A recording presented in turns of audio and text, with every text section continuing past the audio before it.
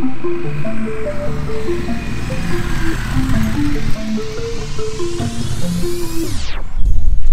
do we got here?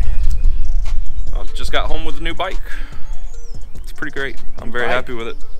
So this is a 22 Rebel 1100 automatic. I've never had an automatic bike before, and I thought I would try that out this summer. So it's got cruise control, automatic. It's very chill, and as is tradition, we already have a stack of parts waiting to go on it. You know, because we can't just like leave shit alone. We're smarter than the people that design these things, so we have to fuck with it. Yeah, we know what's best. We know what's best. We'll take it from here. Speed it up, speed it up, speed it up, speed it up, speed it up, speed it up, speed it up, speed it up. Go faster, ayy. Go faster, ayy. Go faster, ayy. Go faster, ayy. We'll see if this thing starts up and runs right today, or if it's mad that we brought a new girl home.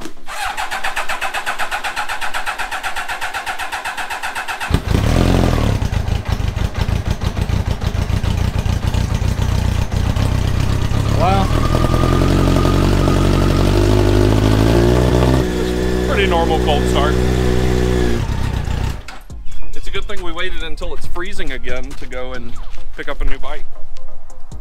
My thingies were fine, but I almost froze my toes off on the way home. he had to put his Crocs in sport mode. Change that out. Yep. Get a windshield. It's already there. New pipes. Gotta get those.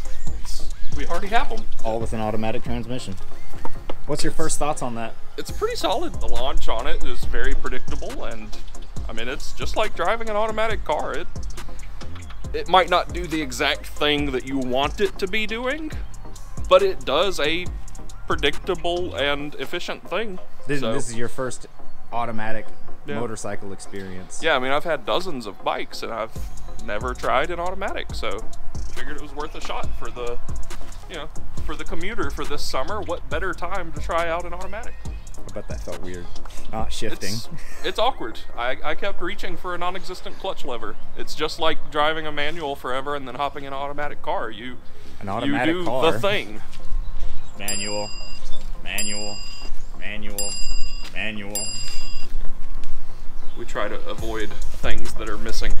If they forgot to install a whole pedal at the dealership, what else could they have forgotten? You know, I don't want that one. It's obviously defective.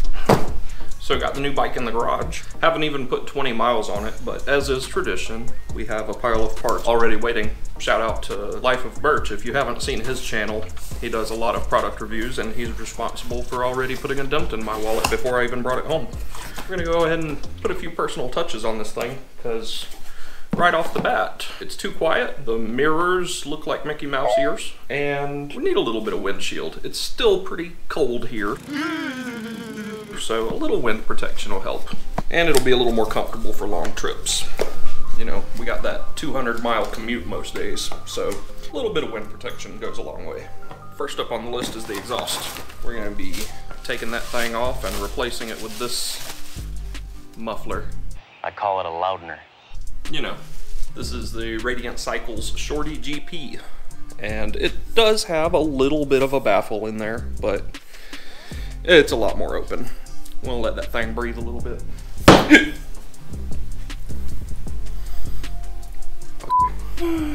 Alright, let's figure out how to get that big dumb muffler off there. What do we need, Bean?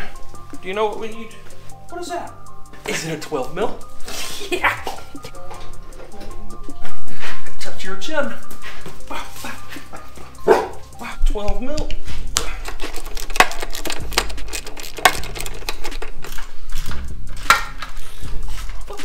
Fight. Got the bottom loosened up pretty good. I don't think they need to come all the way out. Got the top one out, so it should just pull. Is it rolling? Mm-hmm. Better set my parking brake.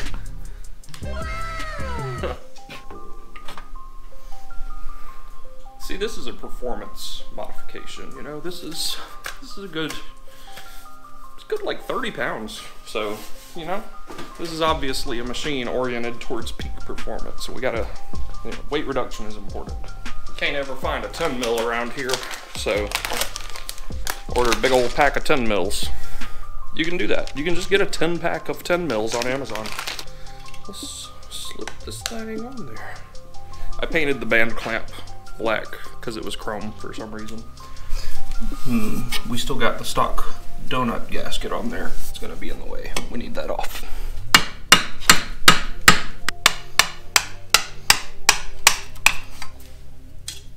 If you thought we were gonna set a record for how long we could go without hitting a new vehicle with a hammer, not today. Let's see what this thing sounds like.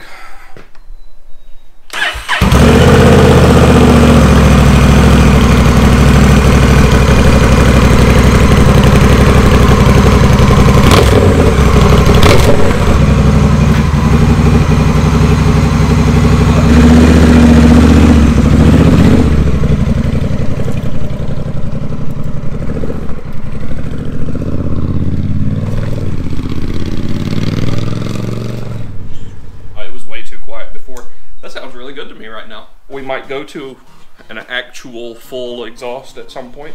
I do really like the Vance & Hines setup, but for now, that's good. Let's take a look at this windshield. Ugh.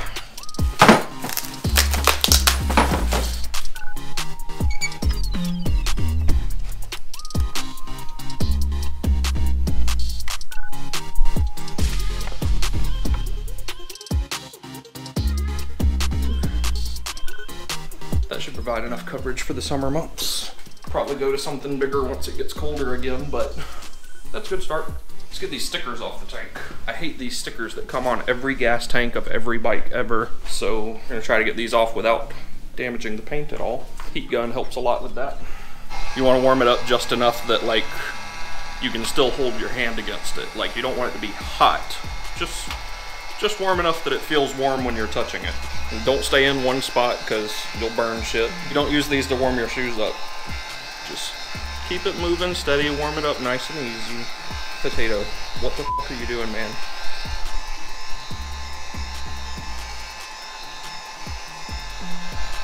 What's wrong with your dogs? That's pretty warm. Let's see if we can get them off of there. With it warmed up, it lets go just nice and easy and comes off in one good piece. Hardly any residue left behind.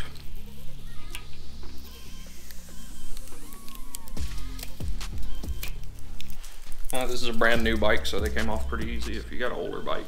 Gonna have a bad time. Let's get this adhesive off. Grab the adhesive remover of your choice. I'm a Goo Gone kind of guy. A little microfiber. Try to do straight lines instead of circles. Circles make swirl marks. Boom. It's like there was never anything there. Goo Gone. Good shit. Oh. Since this paint's in really good shape, you know, it's brand new. It doesn't need any correction. We just need to go ahead and get it protected. I'm gonna use my go-to. This is Shine Armor's graphene ceramic spray. It gives a really good protective coating. Think of it like a really good spray on wax. It goes on real easy in one thick coat, and then you just let it sit for a minute and buff it back off, and it leaves a really good finish. It's really good at repelling water, so if you're worried about anything like water spots, stuff like that, water rolls right off of this stuff. It's pretty great. I'll leave a link in the description. Use our code to get 20% off of any order. Get you some. I want to get rid of these Mickey Mouse ear mirrors and go to some bar end mirrors. But before we bother doing that, let's switch to the grips that we want. These grips they're not heated. And heated grips are nice up here. Since the Burb is not the daily anymore, and it has heated grips on it, we're gonna take those off of there. But that is called cannibalism. And swap back to some normal grips on here, and move the heated grips onto the new Rebel. So let's get these things off. If you caught the last episode, we already undid a bunch of the wiring on here in preparation for this. When we woke the Burb back up and did the spark plug change, we undid the wiring while we had the tank off. So the wiring is just loosely ready to go here, and this should just...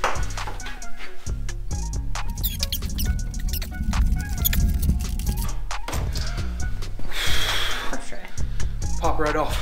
And we got some regular Renthal Superbike grips to go back on here. So to make grip installs a little easier, take some long zip ties and stick them through. And that relieves some of the surface tension of the inside of the grip against the, science. It makes science happen and the grip goes on easier. So it slides on the zip ties instead of gripping on the grip.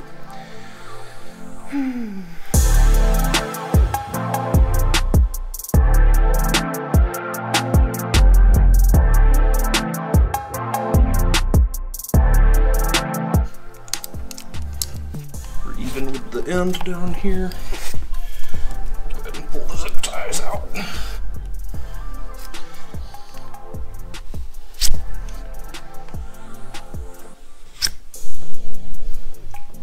Now that those grips are swapped out, we can take a look at the Rebel and see about getting them onto it.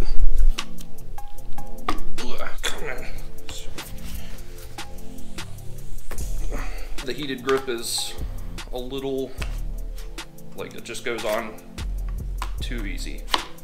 So we're gonna have to get some super glue, JB Weld, whatever, and make sure that doesn't go anywhere.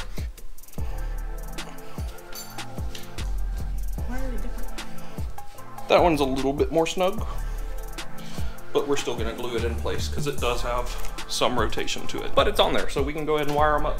Potato, talk to your fans. Just take me a second to figure out what I did with this wiring here. Oh, I know what I did. So on the Blackbird, I had the heated grips and phone charger both wired into a relay, but we don't need that on this bike because we're using a smart phone charger module that will only charge when the bike is running anyway.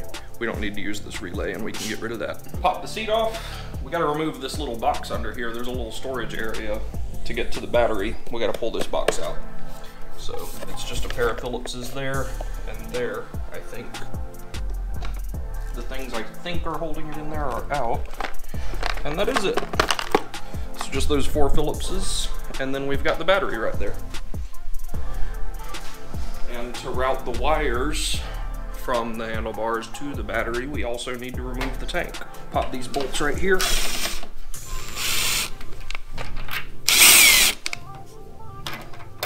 Let's see what kind of wiggle room that gives us.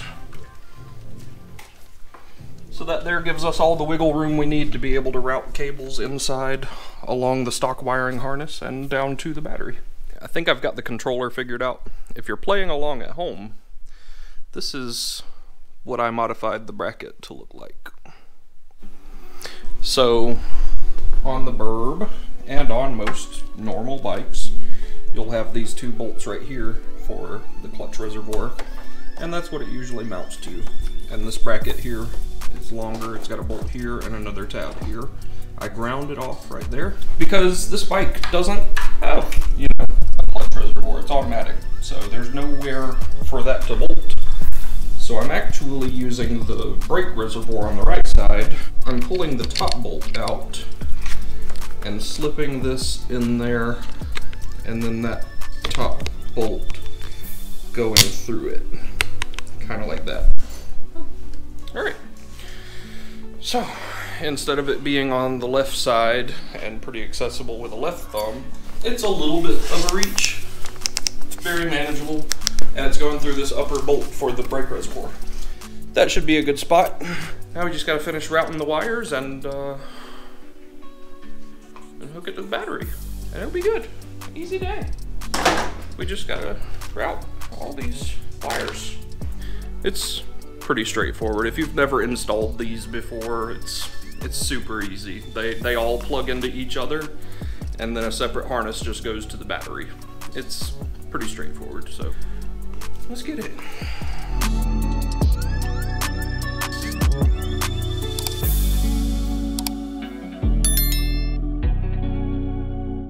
Got the cables routed. We're hooking it up to the battery, and before we make our run to go get whatever adhesive we're gonna secure the grips with, probably some super glue.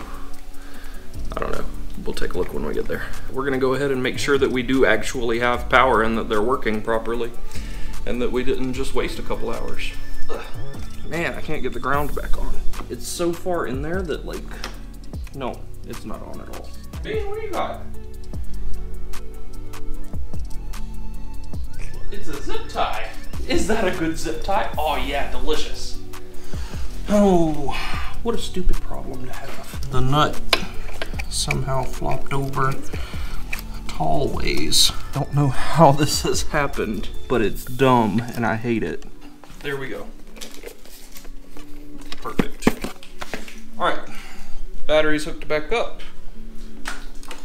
We got power. Let's see if the heated grips work. Look at that. Give it a second, make sure that it's actually warming both of them up and that they work, and then we'll go get some adhesive because they're both just not quite a friction fit. And once we've got them glued in place and we know how much slack we need in the cables, we can finish securing the cables. Feel it. Can you tell it's warm? God. It's quick. They get warm quick. So we're good. Everything's wired up properly, and it's also, you'll see this green LED right here, means that it has acknowledged that the battery is being discharged because the bike is not running. And after a little while of that green light flashing, it'll say, all right, the bike's not running, we don't want to kill the battery, and it'll turn them off. Really nice setup. I highly recommend these Oxford grips for any bike at all. I'll post a link in the description. If you need heated grips, go with these. Let's go get some adhesive and finish this thing up. 1 hour later. We've got our super glue of choice. I like this Loctite super glue gel control. Pretty thick stuff. Leave a pretty good dabble. Give her a good twisty up on there. Nice. Make sure that it winds up where we want it. With the cable right about there so that when we turn it, it doesn't catch on anything. And do the other side as well, and then after a little while for that all to dry, we'll go for a ride, see if all of this shit made a difference. So after messing with the mirrors, I've decided not to run the aftermarket one that I picked up on the driver's side. On the throttle side, there was just no way to keep it from interfering with the throttle. Kit comes with a bunch of stuff that you can try to make it work, but in the end, it is a universal kit that, you know, isn't always going to work universally. On the left side, though, we do have just the one there. You already get better visibility behind you for it being way out here instead of up here, just looking at your shoulder. That one already gives way better visibility than the stock ones did combined. You're only legally required to have one. I'm a really good lawyer.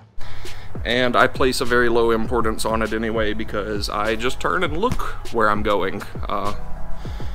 Mirrors are cool for situational awareness, but I don't really use them that much. I just look around. So, mirrors, check. Windshield, check. Exhaust, check. I've already got it loaded up with my choice of tank bag. This big Cortec bag, and it expands up and very functional. These are some universal saddlebags. They're all right. Again, universal fitment. They're a little fucky. They worked really well on the Blackbird. They're all right on here. They'll do until I get the setup I really want. I've got a mount on the way from T-Rex Racing to be able to run my big, dumb top box. And that's what I put my backpack and everything in for rides to work. I don't like wearing a backpack on long rides. It gets old. Anything you can do to make a several-hour ride a little bit more comfortable, it's nice. It's pretty well equipped. I mean, it's ready to ride to work as far as I'm concerned. Yeah, let's see if we can go on out and catch a little ride. Burnout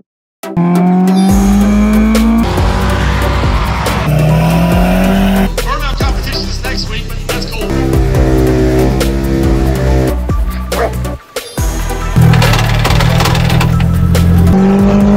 Cats and boots and cats and boots and cats and boots and